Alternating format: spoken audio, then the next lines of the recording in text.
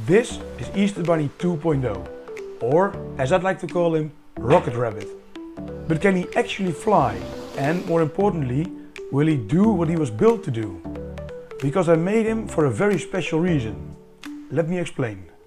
Last Christmas, while unpacking his presents, my 9-year-old nephew said, "Santa can't be real. I've never seen a flying reindeer, not even in the zoo."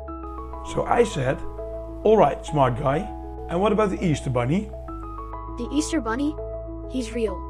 Okay, then can you tell me how he hides all those eggs so fast for everyone? I don't know. I've never seen him.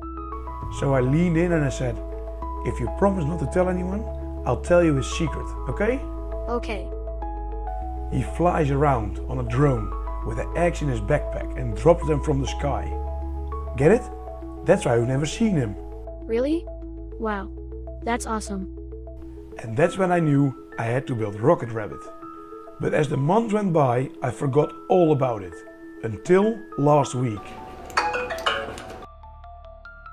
So Easter was only a week away. That means just 7 days to not only build a flying Easter bunny, but one that can also drop eggs from its backpack. So if I decide to go for it and want to pull it off in time, it means that I would have to go all in for the next 7 days, because I've got nothing yet. Let's just start by checking the weather forecast for Easter, because if the weather's bad, flying a drone won't even be an option and I might end up doing it all for nothing. Okay, for now the forecast actually looks good, so that's not a reason not to do it. But let's get real for a minute. Is it even possible to get it done in 7 days? Well, to find out, we'll first need to figure out a way how we're gonna approach this. For example, the easiest and fastest option would be to buy a stuffed bunny and glue it to my DJI drone. But there are two problems with this idea. One, I have no clue how much extra weight this drone can handle while flying. And two, my nephew knows this drone, which could totally ruin the effect of the surprise. On the other hand, designing and building an entirely new drone from scratch in just 7 days also doesn't seem realistic. So, what is? And suddenly it hit me. Another option would be to use the drone design for my flying LED display. Another project I've already been working on for a while now. The big advantage is that I can start printing the frame right away, and on top of that, the frame is designed to lift heavy stuff. So we don't need to worry as much about the weight of the bunny that will be riding on top. Speaking of which, let's see if we can find a stuffed bunny that actually looks like an Easter bunny that we could use. Let's see. Too small. That one's too small. That one's fake. That's the wrong pose. What's that? That's a duck bunny. No. That's one too small, too fake, too small, too fake. And what's that? That's a cow with the ears of a bunny. That doesn't count. So it doesn't look like a stuffed bunny is gonna cut it. But maybe there's a 3D model we could print instead. I didn't have to search long, because I found one that immediately stood out. And the model is named, you guessed it, Rocket Rabbit. Let's see how it fits on our drone frame. Look at that, it's perfect, right? We just need to hollow out the backpack so we can actually put the Easter eggs in it. And of course we'll need a way to make them drop when we want to. I also want to hollow out this helmet, because even though his bunny ears already give it away, I want to make it extra obvious that he's a bunny. Maybe by adding the head of a stuffed bunny inside the helmet somehow. But before all that, I want to build and test the drone to make sure our Easter bunny can actually fly. While the frame is being printed, we can start gathering the rest of the components. After all, that frame won't lift off on its own. We'll need some motors with speed controllers, propellers, batteries, a RC transmitter and receiver, a flight controller, a bunch of 3D printed parts we'll need a little bit later on, the 3D printed center plates of the frame, and the printed arms that will hold the motors. Now we just have to put it all together. And luckily, thanks to the magic of editing, I should be able to do that in no more than 20 seconds. So start the clock.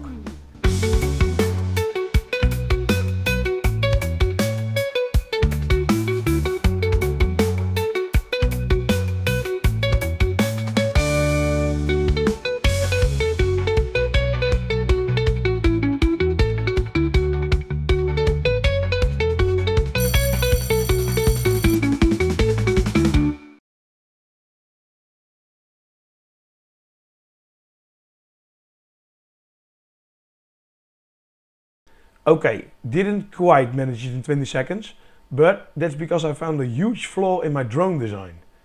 And speaking of design, I should probably mention that today's video is sponsored by PCBWay.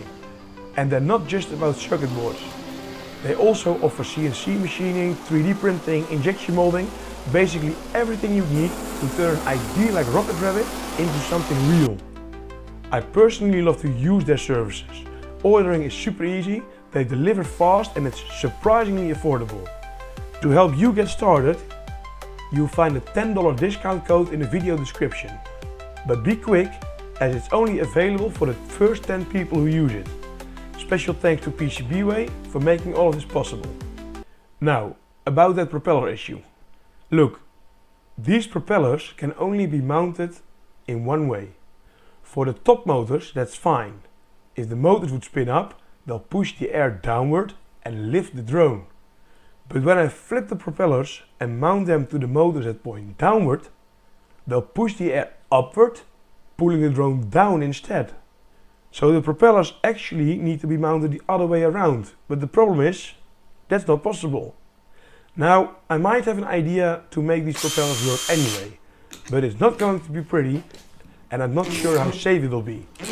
But I think we don't have much of a choice.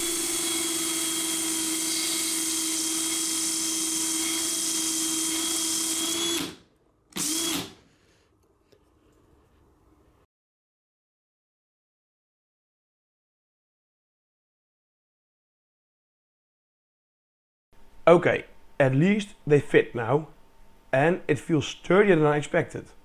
But only a test flight will tell if it actually works. There's just one thing left to do before we can fly it, and that's figure out how to attach the batteries to the frame. Because personally, I hate visible cables and try to avoid them in all my projects as much as possible. That's where those parts from earlier come in. They are little fuel tank lookalikes that screw onto the drone and they fit the batteries perfectly. So, now that that's sorted, it's time for a test flight.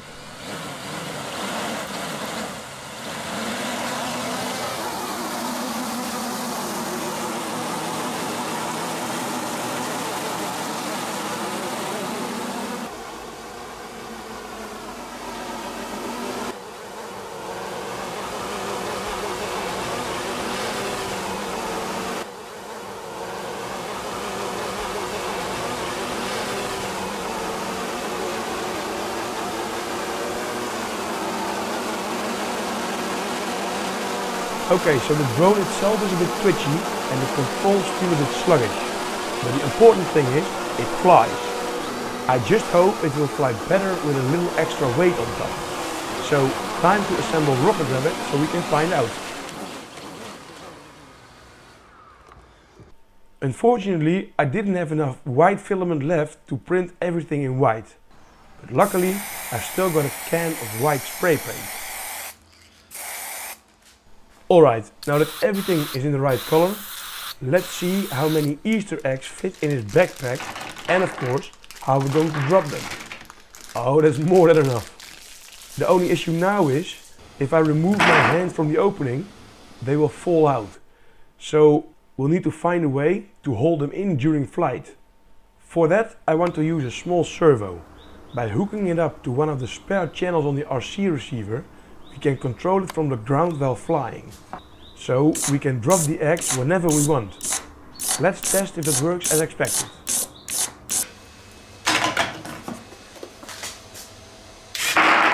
Perfect. But we're not quite done yet. Rocket Rabbit still looks kind of stiff, don't you think?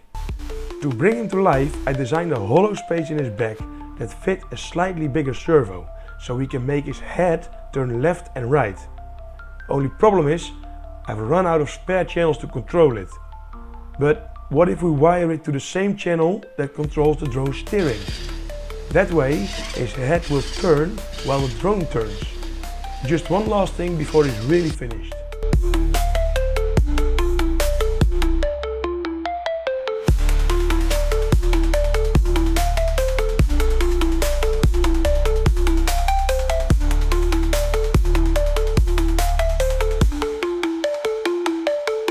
And there he is, Easter Bunny 2.0, or Rocket Rabbit. There's only one last thing to do now that he's fully assembled. A final test flight.